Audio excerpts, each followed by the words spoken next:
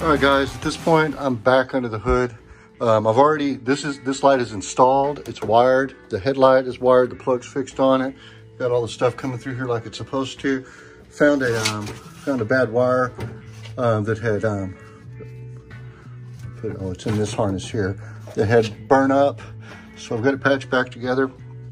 And I'm looking at the stuff that goes to the other turn signal and headlight on this side, and had a place in here where it really got hot, like there was a direct short or something. So I'm gonna have to, I don't feel comfortable with this stuff, so I'm gonna have to remove this section of wiring and replace it. And then hopefully, I won't hook a battery up to this thing until I feel like every place it's terminated is hooked to the right place. And then we'll see what a mess I have. But that's kind of where I'm at right now. You see here, I got the inside all buttoned up, where that I got all of the stuff for the rear window defroster, got another relay to put on that. I've got the stuff done for bypassing the regulator, since I went to an alternator. I got my wire ran and connected to my positive on my battery. Battery's right there, so that's cool. These are all for that deal that you diagnosis port that we all cut out, and that's the ends of it. I just cut them off and taped them off. So yeah. The only thing I was a little disappointed with is that when I got under the car and cleaning up the wires to the starter and everything, I was looking to hook up the rear view or the reverse lights. And this transmission that's in this car, which this pan was from a different car, doesn't have a reverse light switch in it. So I'm gonna have to come up with something up front if I want reverse lights. I think they're handy. Sometimes, you know, when you need to back up, it's nice to be able to have light back there, but I'm gonna try to figure it out, but keep on working through it. The new aftermarket tail lights that you get, to get them to fit into the underneath the original German chrome, unfortunately, you have to take the Dremel and just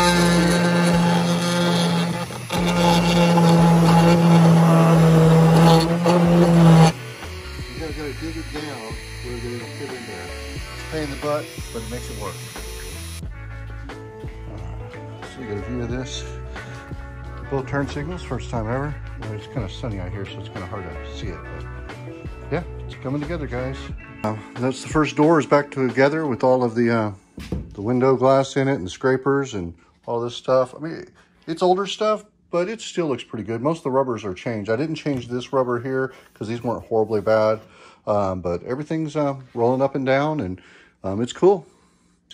Well, I've got all that wiring hooked up and that all done, coil mounted, but I painted this tail housing and got it on here, and I realized that there's no way that's gonna mate. There's like a space behind it. So I'm gonna probably have to take them off and cut the bottom edge down to kind of fit the shape of the fender where it'll sit on there flush, which is gonna be a pain in the butt, but I mean, it's up a lot. So that's not gonna work. Finished up on getting the glass in this side, all that stuff put back together. Ended up having to use the original scraper on the inside. The empty one just fell apart on me. I'm pretty stoked about it. I think that, you know, I'm gonna have it done by the time I thought I was gonna have it done. The one thing I did get an opportunity to do is one of the guys in our car club had some rims that he had, I think his dad had bought, and they never used them. And so check these things out. I don't think they've ever been mounted on a car. I looked at them, the date code's 1993. And I was thinking about maybe, I don't know, it's gonna be hard because I had, you know, these wheels are all powder coated and they're black, and I think the black looks tight on there. But I think that these wheels would carry those big old meaty tires. It may look pretty cool on the car. Let me know what you think.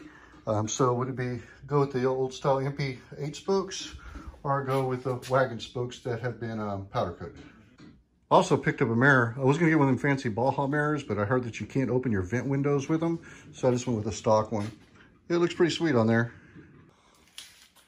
Yeah, this fit is kind of, this is the other side. It seems a little bit better, but it still needs to be trimmed. This side seems a lot worse. So it must have been positioned different on the fender. I'm gonna have to really look at it before I do anything. All right, guys, to get the taillights to contour the bottom of the fenders, I actually had to grind off the bottom edge to kind of round it a little bit. And so now I've got them sitting, waiting, drying, repainted them again. And put it on pretty thick this time. I'm probably gonna have to do a little color sanding, but then we'll get them bad boys installed on there and move on to the headliner. All right, guys, I had my friend JT had an extra box of this kill mat. So I went ahead and did some sound deadening on the roof in this back area here for the engine. I may try to get a little bit more for those fender wells, just to try to quieten it up in here. But I'm sure it'll make a tremendous difference. Thanks, JT. Got everything, the windows all taped up where I don't spray glue everywhere. I've been looking at the J-Bugs video. Seems like the most straightforward one on installing these things. I had to make my own kit, you know, because this was kind of like a freebie headliner. It was like a friend had it that got it at a swap meet or something. I don't know. He's going to throw it away. I took it. It's the right size for this car. So it didn't have any foam kit or anything. So I went down and got a roll of 1/2-inch foam at Walmart. And it was just enough to cut out the 11 pieces that you need to do the foam behind the headliner. The thing I don't have is the stuff that they put up on the roof. The only thing that's coming to mind for me is maybe carpet padding. I'm gonna go look and see if I can get a carpet shop to see if they've got some remnants or something. It's 3.5 by like 4.5. And so I'm gonna see if I can go find one, and then we'll go from there and go on to the next step. Well, I was thinking about it, and I was thinking carpet stores. So I called up a carpet store here where we live locally, and the guy told me, yeah, dude, just come on by, and he says, I've got all kinds of remnants, you can have one. So I'm running up to town to go pick up a remnant to see if I can get something to insulate the roof of the car with.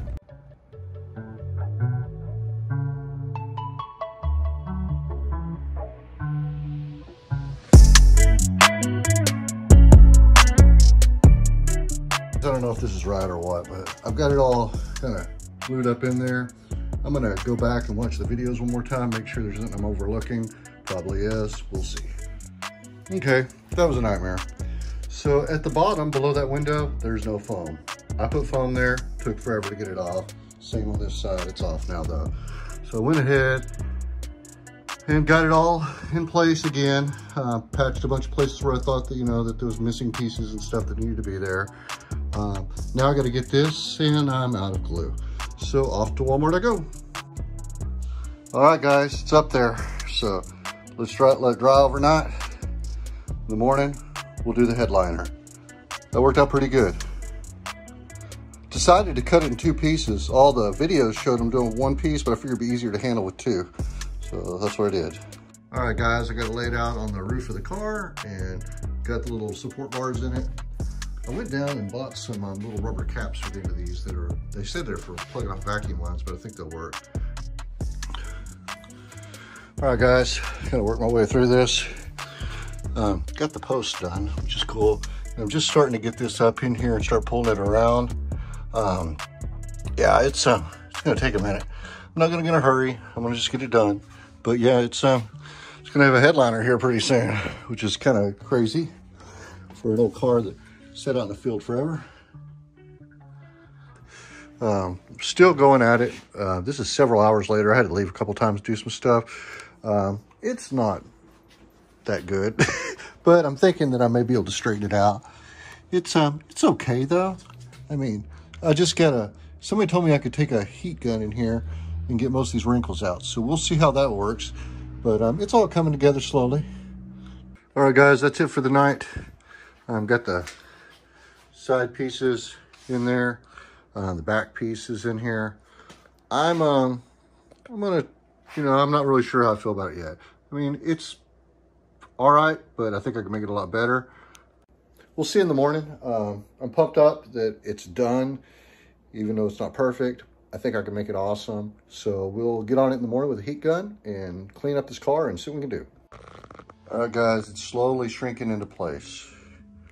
I don't know, I don't think I'll get it perfect, but for my very first headliner, it's coming along pretty decent. Did a little painting down in here, just kind of clean that up underneath the fenders. And working on the headliner some more. It's getting tighter and tighter in there. Just keep shrinking it. I'm using a just a heat gun, like a paint stripper gun. But yeah, it's coming along. It's amazing. You gotta be really careful though. I mean, you can burn a thing up quick. And I got the taillights painted on the car here. So hopefully I'll get the wiring done here in just a little bit.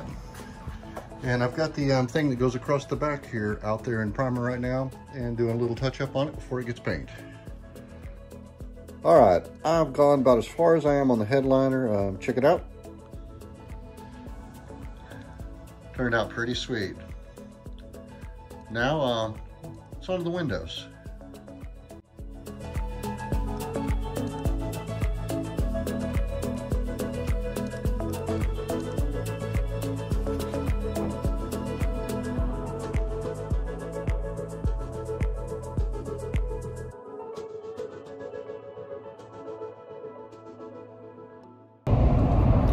Well, I'm on my way to Oak Hill Automotive again. We got a couple of windows in last night, and when I got to one of the quarter windows, and it was an aftermarket window. It had become delaminated all around the edges, had some discoloration and stuff. So I got a hold of my buddy Daniel over here, and he says he's got a window. And then I'm also gonna try to get a few little odds and ends and get on back to the garage and get back on the car. Well, working under the dash. Got some overspray on this, hoping it'll clean up good. We'll check it out here in a little bit, show you what I'm dealing with. Somebody had been in the wiring on this thing, and pretty much most of the stuff is unhooked. So I'm gonna clean up all the connections, move through one wire at a time, and get it ready to put back together. All right, guys, that kind of got out of hand. I went ahead and you can pry these things off around the edges to get the ring off of them.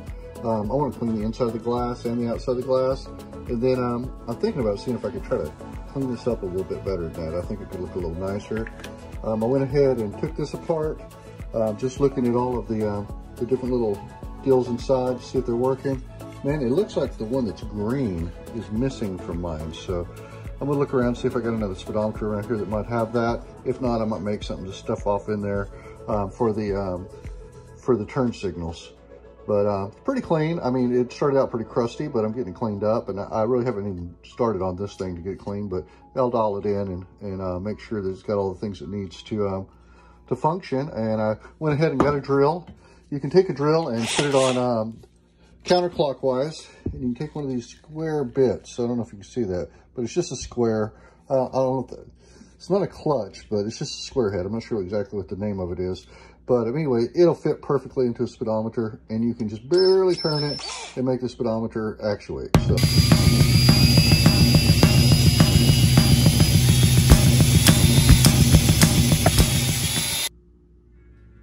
I know it's kind of dorky, but I thought it'd be cool to go ahead and paint that needle to match the engine and the stickers on the side of the car. All right, kind of update where I'm on to right now. Getting all the, where there's a deep scratch, I used to use some bird's eye stuff or spot putty, and I'm gonna sand that thing down, get it primered, and get it painted black. I got my dash pieces all done. Went ahead and painted the surround around the speedometer black, and these things are gonna be black, and I'll find something to back them with that's black that'll look good. Speedometer's cleaning up good. Just waiting for the ring to dry. Got it down here sitting on a heater, getting on some heat. So that's where I'm at right now. Just keep pushing. Anyway, guys, that's it for this video. So thanks for watching. Please subscribe. Hit the like button, notifications, all the stuff. And I appreciate you watching. Go work on your old Volkswagen.